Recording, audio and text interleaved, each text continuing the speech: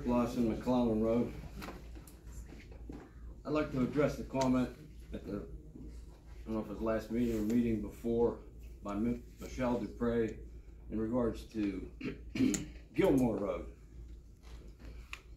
You made a statement you couldn't understand why the previous board let the LSA grant go $167,000. There's plenty of paperwork on it. I don't know why you couldn't find it, but the paperwork clearly shows and explains why we didn't. So if we took the grant and started it on Gilmore, Harshman gave us an estimate pushing $900,000, and it would have to be done over 3 years. We didn't want to burden the township at that time with that amount of money, with so many more roads and infrastructures that needed done. If we would have used the money, we had to proceed to finish it in increments. There wasn't, you can just use 167 and walk away. We chose to, I guess, condemn the road is a better phrase for it. If we would have used the grant money to condemn the road, that would have still been a 3-year process and likely more than fixing the road. Every bit of asphalt had to come up. They wanted dirt hauled in, 30,000 yards of dirt. You had to slope the road.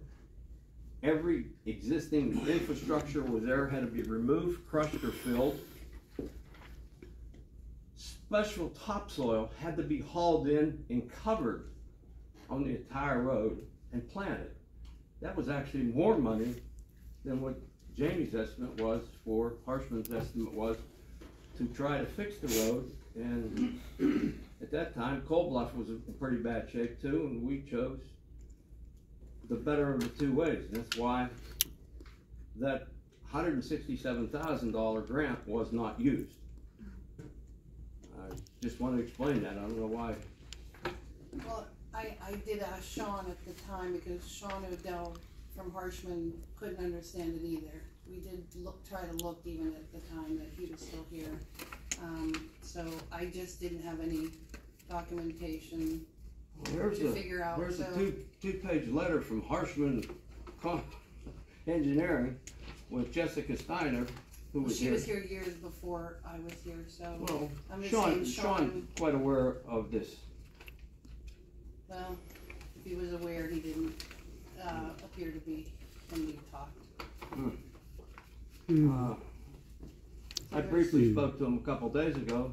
He had no problem recollecting it either, so well, I dug up my records. But, okay, that's what I wanted to say. It seems like there's a lot of misinformation up there. No, I still. Okay. All right, go ahead. Who's next?